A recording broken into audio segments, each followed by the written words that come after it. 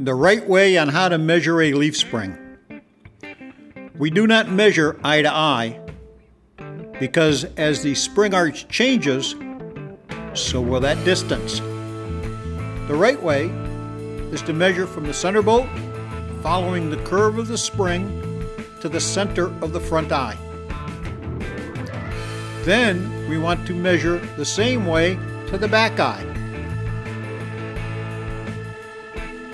To measure the arch of the spring, put a line between the center line of the eyes,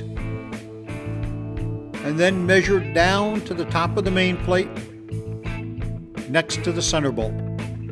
Never stand the spring on its eyes and measure from the floor up to the center bolt.